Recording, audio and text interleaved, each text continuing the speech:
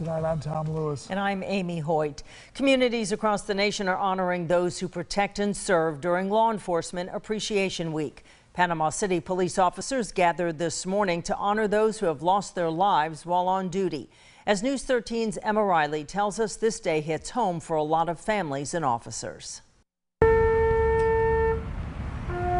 The Panama City Police Department held their annual memorial service to recognize the officers killed around the state last year and to pay tribute to those who've fallen here in Bay County. I have worked in law enforcement for more than 40 years.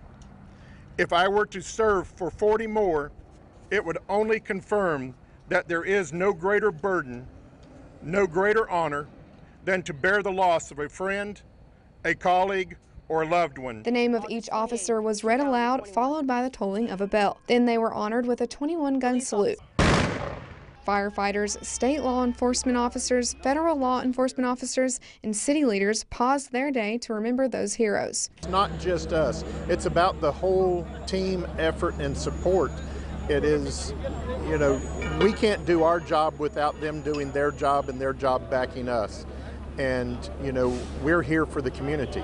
And that is what we're here to, protect and make safe. There has been only one police officer from the Panama City Police Department that lost their life. To me, just thinking about the people who have laid their lives down inspires me to be a servant as best I can. In Panama City, Emma Riley, News 13, Panhandle Strong. A total of 9 law enforcement officers from Bay County have been killed in the line of duty.